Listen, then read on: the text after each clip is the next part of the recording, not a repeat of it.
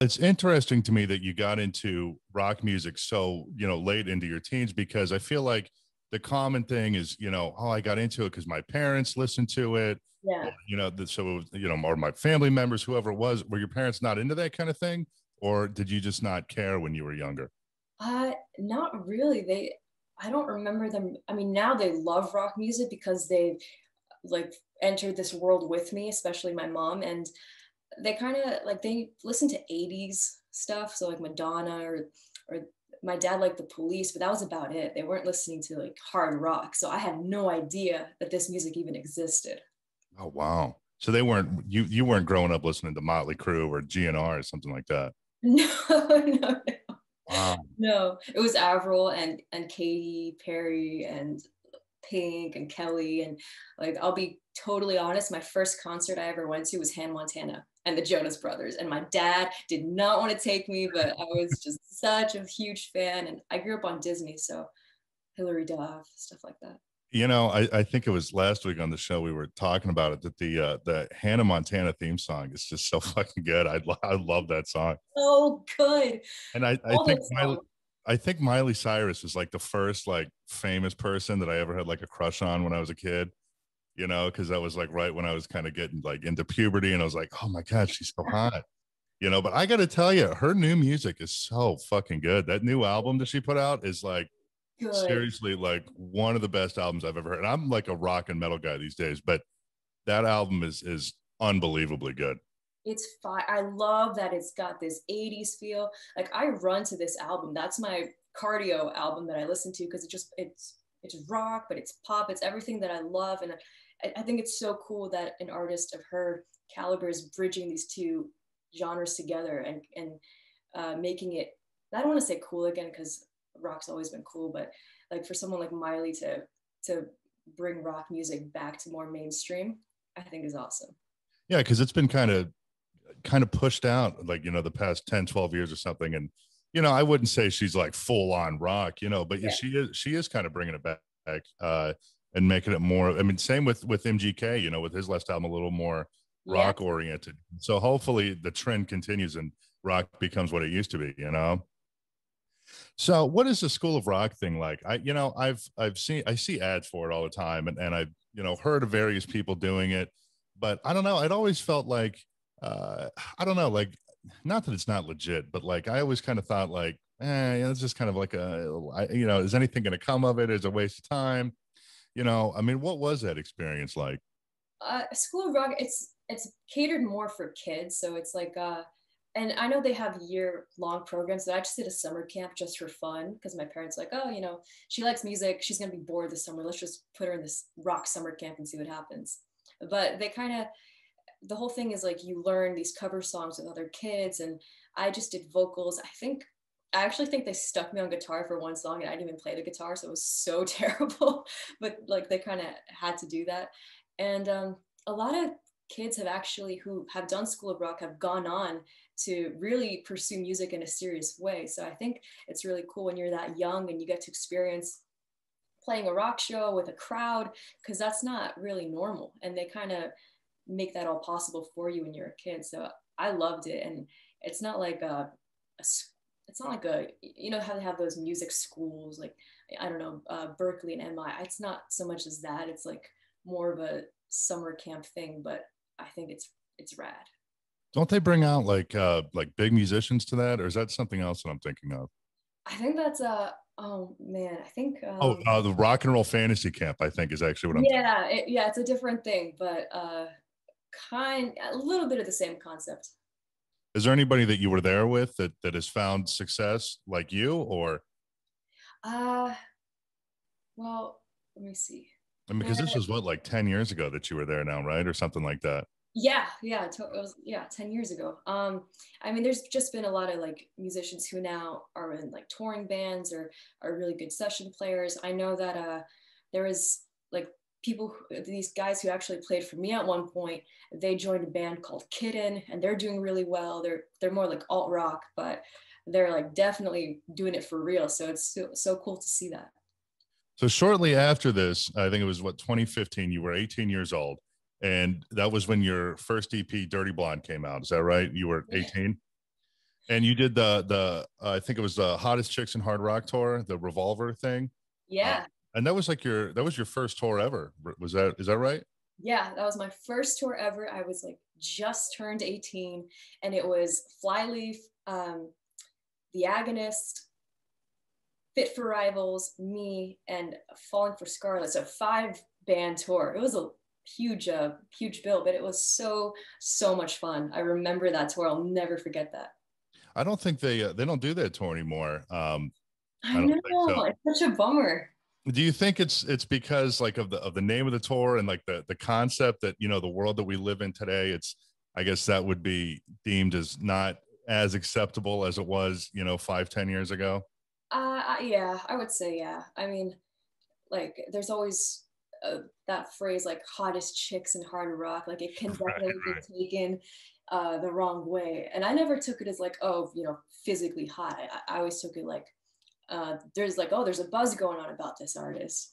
But yeah, I think in 2021 times that phrase might not be taken so well. A little unacceptable these days, I guess. I think your theory on that is maybe like half true. It's probably half looks and half how much of a buzz do they have. Yeah, But yeah, that was the Flyleaf at the time. That was without Lacey, right? That was with the whoever's singing for him now, right? yeah. That was and she was pretty new actually when we did that tour together. She had just taken on the role as lead singer for Flyleaf. Is that band even a thing anymore? I haven't heard that name in so long. I don't know. I mean, I I see him like posting here and there because we're still connected through social media. I think so. So, how did the deal with Better Noise come about when you released "Coming in Hot" on there? So the deal with Better Noise that happened actually pretty soon after the Flyleaf tour. I went out opening for Whitesnake when I was 18, and an A&R from Better Noise came to the Beverly Hills show. And I didn't have music, so I kind of got signed in the old school way, like when record labels would come actually see the artist play live and then sign them just based on the live performance and not like, getting certain songs shopped to them and going off of that. So they saw me at the Whitesnake show, signed me, and put out my first record with them, like I think 3 years later. Wow. Yeah. And so you're what, 21, 22 at the time, and I think one of those songs I can't remember which one, but that was like what, top 15 in the country on the rock charts. Yeah, Haunted. And then Bad Wolves, I guess they requested you to be on Hear Me Now, which went to number one, right? So you're like 22 years old, and you're featured on the number one song. You have your own song that's in the top 15. I mean, what's going through your head at that time? I mean, being so young and just kind of coming, not necessarily out of nowhere, but just kind of like, boom, I mean, everything just kind of clicked at once. I remember it felt like definitely like a whirlspin, but I was just so grateful because it had been a long time coming for me, even though it definitely felt like it all happened so fast in the time span of like maybe a year. And to a lot of people, it's like, who is this chick that came out of nowhere? But for me, it was like I had been grinding since I was 15. So there was a part of me that was like, finally something's happening. But I remember just being so excited and stoked and just making the most of it. When you did that song "Hear Me Now," you went on the road with Bad Wolves, but it wasn't like you weren't playing, right? You were just doing that song with them every night, right? Yeah, I did that for 3 months straight. Now, what's it like being on the road when you only have to you only have to play one song? You don't have to wake up and be anywhere at a certain time. And I mean, is it just a big party all summer because you only have like 5 minutes of work a day, or what? Yeah, it's like that. And it's funny because even though it was one song, I would still wake up and be like, oh, I'm going on stage today. And you get that like adrenaline and that nervous energy, and you're pumped all day. And it's the same feeling as if you're about to play a full set. And I'd go and I'd sing the one song, and before I knew, it's like, okay, you're done. And then it'd be like, I don't know, 7 o'clock, and I'm like, okay, now what? And I got all this adrenaline. I'm pumped. I just interacted with the crowd, and it's done. But it was really fun because getting to sing Hear Me Now like that with Bad Wolves was my first time ever singing on arenas and amphitheater stages. So it was kind of like a training boot camp for me because then the summer after I revisited all those amphitheaters and arenas, and I was able to play my own full set. But it was like kind of a like sneak preview. This is what it's going to be like when one day you do this. Right, like a precursor to what was going to happen the following summer. Yeah. I am curious with all of your history with Bad Wolves, and I don't want to get too into it, but I'm curious about your thoughts of, everything that happened the past couple of months.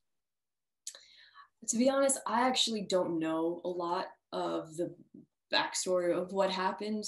But I'm good friends still with the guys in Bad Wolves. Actually, like I ran into Kyle at Tender Greens in Los Angeles, which is like this health food spot, and we caught up for a bit. And I don't know, I don't really know what happened, but I wish them all the best because they were always so rad to me on tour. Do you talk to Tommy ever or no? Not really. It's been a while. It's been probably like a year or so. I haven't really seen them since touring happened. Like with COVID, you don't really get to see all the people that you would normally see. So no, not really. I saw the other day, I guess he's doing like a solo tour or something on his own.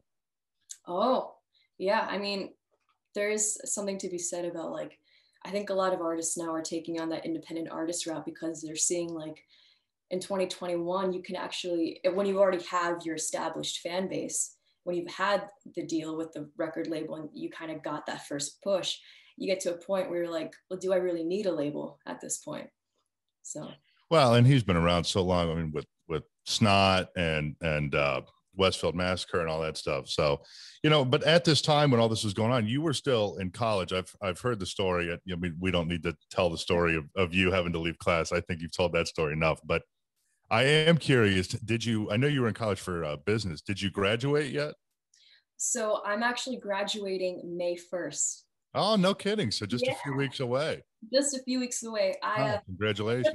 Thank you. It took me like 6 years instead of 4 to do the whole college thing because I would do a semester and then I'd have a tour booked and I'd have to take a semester off and then I'd come back and I'd do a semester. And this was kind of the pattern since 2017 probably.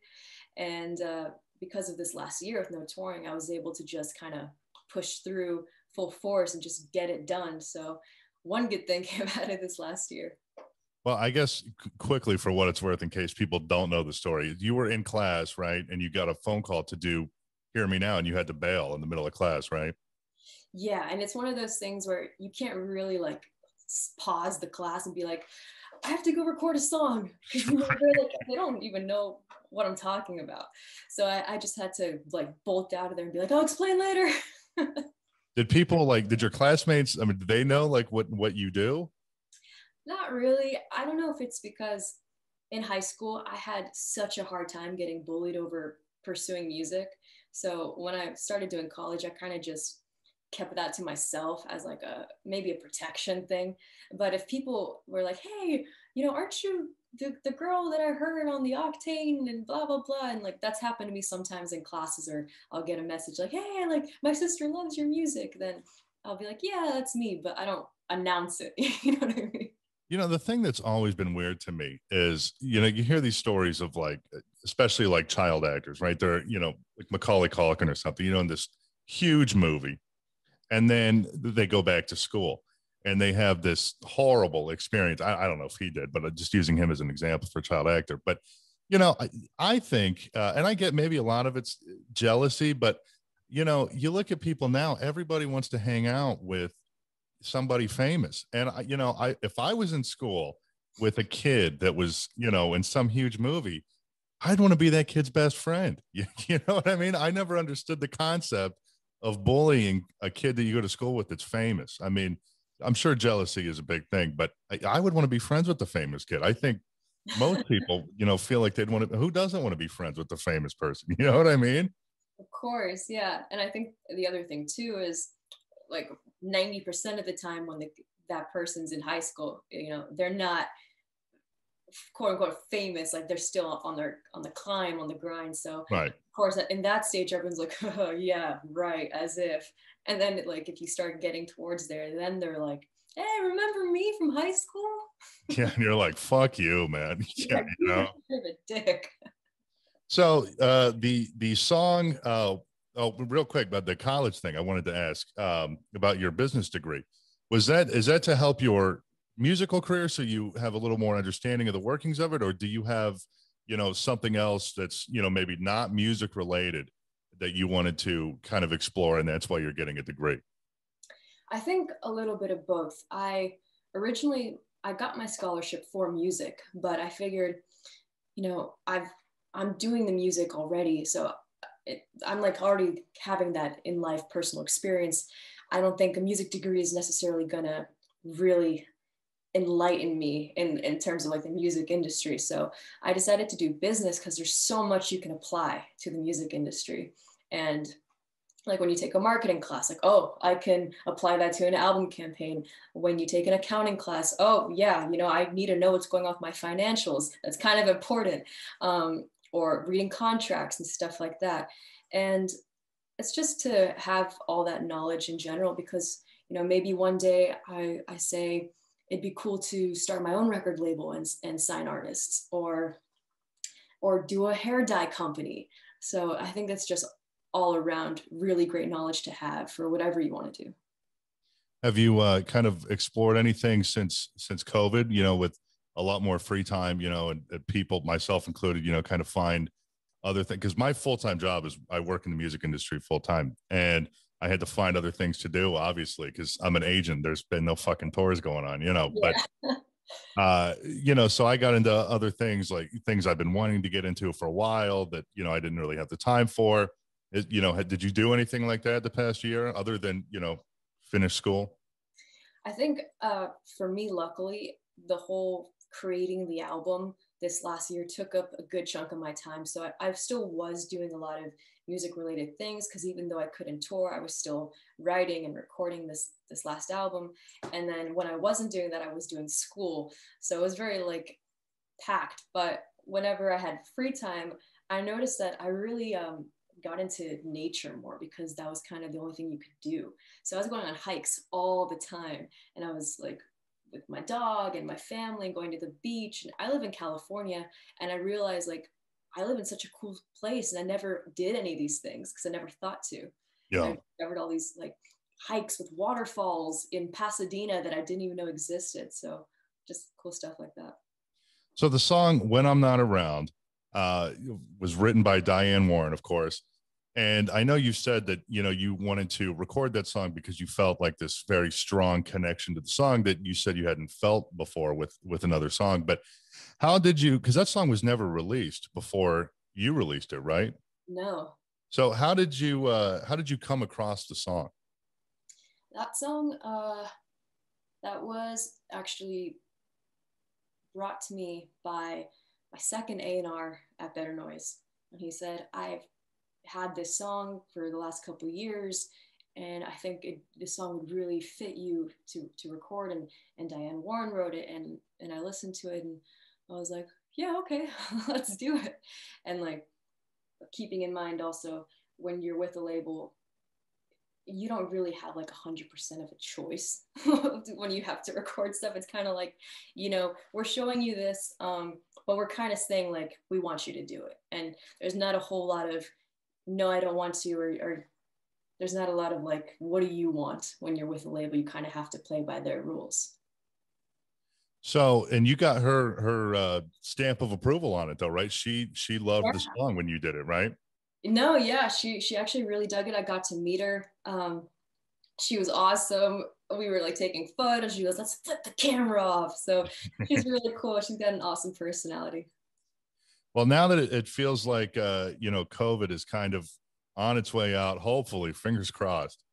What's next? I mean, obviously, you got the record coming out in just under a month, but what else can we expect?